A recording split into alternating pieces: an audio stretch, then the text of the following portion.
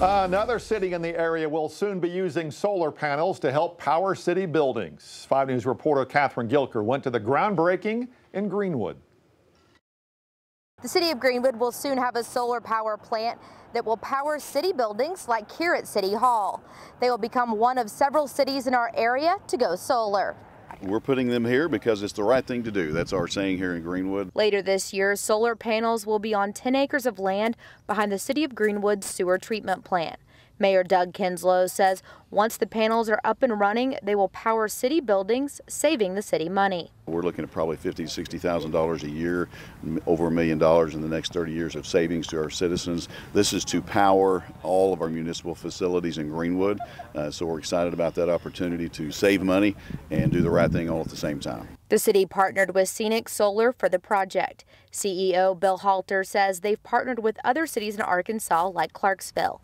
He says other than saving the city and taxpayers money, the solar panels will provide the city stability in their electricity prices because Scenic Solar will be selling the city electricity over a 28-year period. They know right now what they'll be paying for electricity years ahead of time. Contrast that with other folks who have no idea, frankly, what they'll be paying next year or the year after that.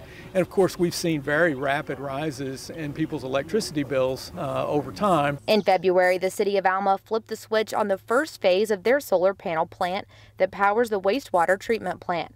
Mayor Jerry Martin says phase 2 of the project, which hasn't started yet, will power city buildings. He says the panels haven't been running long enough to give them any good data, but they are excited to see how well this green initiative works. When you can save money, especially when you work on a budget like ours that's as tight as it is and small as it is, $20,000, $30,000, $40,000, $50,000 a year in savings is a substantial amount of money. Construction on the solar power plant will start this fall, and they hope to have it up and running by the end of the year.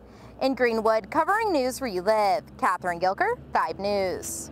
All right, Catherine, thanks. When phase 1 of Greenwood solar panels are up and running, phase 2 will then start. Those panels will be on city-owned property out by the city lake.